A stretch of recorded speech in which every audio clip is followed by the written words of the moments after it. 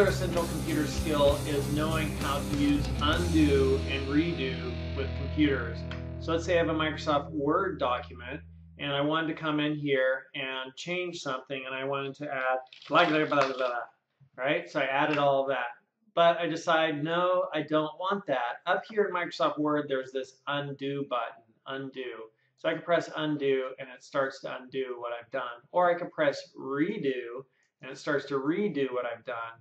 And you notice when I go over these buttons, it gives me the keyboard shortcut, Control Y for redo and Control Z for undo. And those keyboard shortcuts, Control Z and Control Y, work in a lot of areas in Windows. So Control Z, I'm undoing, Control Y, I'm redoing. So I could even find that that works okay, like over here, I wanted to add something here. And I can say, no, I don't want to add that. Control Z just undid that. Control Y just brought it back. Control Z just undid it. Control Y just brought it back. I've also got those choices up here, undo, redo. So undo and redo are, this functionality that you find in a lot of different areas within computers.